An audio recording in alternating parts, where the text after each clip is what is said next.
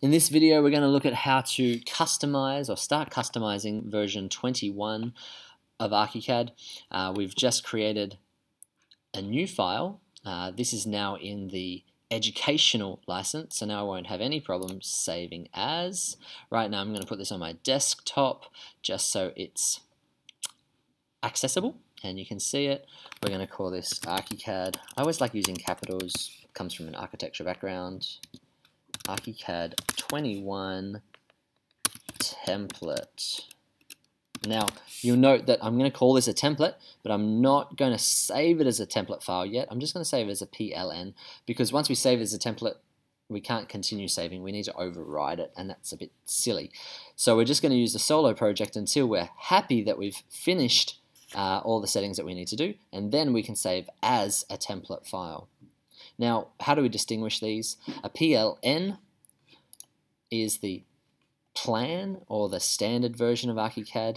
A TPL is our template file. Once we've created a plan file, an ArchiCAD Solo, it's also going to create a backup file, BPN, and then we also have one other that we will use quite commonly, and I'll show you videos how to do this, is our ArchiCAD archive project, and that's a PLA, A for archive.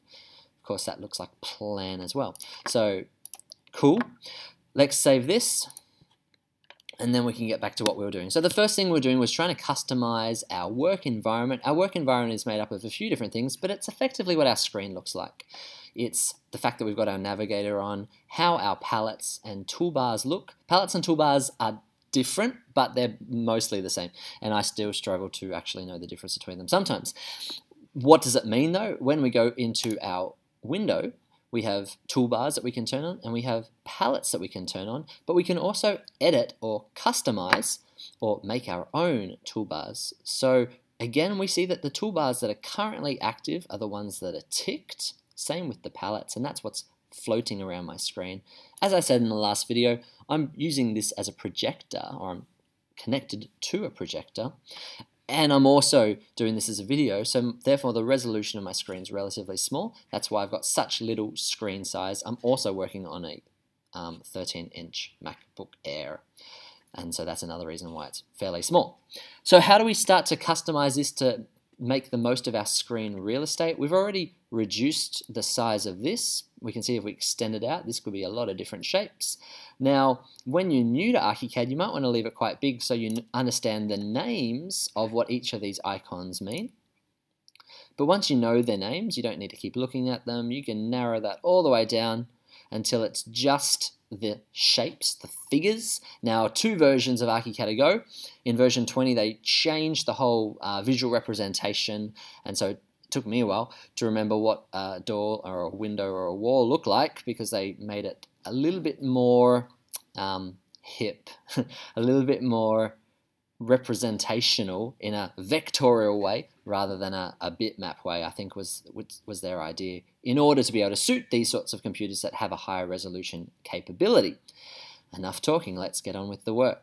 So when we go into our window, we can see our toolbars and palettes, and we can turn them on and off, but first we need to know what they're called. We can do that by undocking them. You see this little grey tab. If I click on that, so that's a left click, we can move it away, put it in the middle of our screen, expand it, and we see that this is called Oz, Australian Drafting Aids. Now, these are good tools. I only use one of them. I only use this one here, which is our offset constraint tool, and we don't have that available here. Another place that we do have that available is in our palettes control box. Now, when I started using ArchiCAD, I think it was version 7, this is where I'd find it, and so I'd use this method. I'd use this palette and I'd dock it down the bottom of my screen. At the time, I'd also use what was called a control box. Let's have a look at that quickly. Sorry, that was the control box, the coordinates box, and that would also give me this stuff here. We now have a little pet palette, which is fantastic, which means when I draw, I've got this little number beside me that's showing the distance and the angle, and we see that it's basically giving me the same information as what I've got here anyway. These ones are and A. Sometimes you might hear me talk about holding shift and typing in the letter R. Now you might say, what's R? R is down here, that's radius, whereas the new system is D for distance. So therefore if I press R, or, let's get out of that, press escape, or press D, it's both going to give me the same information, thankfully, because ArchiCAD recognizes that distance and radius mean the same thing. So we can choose to use our coordinates, but it's a little bit fat. It's a little bit big for what we're doing. It's going to take up more real estate, so we're not going to show it. We're going to get rid of it in this case. We can use this coordinates. I really like this coordinate system, but it's also been replaced. And we see that a lot of the settings that we've got are here, and here, and here. So it's pull downs, but it's pretty easy to get to. Here, so that's the suspending group. Now I don't need to use magic wand because I can also use spacebar, which is magic wand. And then the only other one that I use commonly is this one here, but we can find that, we can edit this, we can use this in different ways. So I'm just going to turn those off for now. Now we know what this is, we can choose to turn it on or off. So let's go to Window, Palettes. It doesn't tell us anywhere whether it's a palette or a toolbar, so we should look at both. There we go, Australian Drafting Aids. It's good to know that's there. We could turn that off. Now, what could I do that would be really, really clever? I could go to Oz Drafting Aids, Toolbars, Toolbars, and in here, 3D visualization, toolbar options, we can create our own. We can go New, Rename, Delete, Duplicate. So we can find that one, Australian Drafting Aids. We can find this one here called Offset Constraints, and of course anything that's in our drafting aids, anything that's in our toolbars comes from a command list.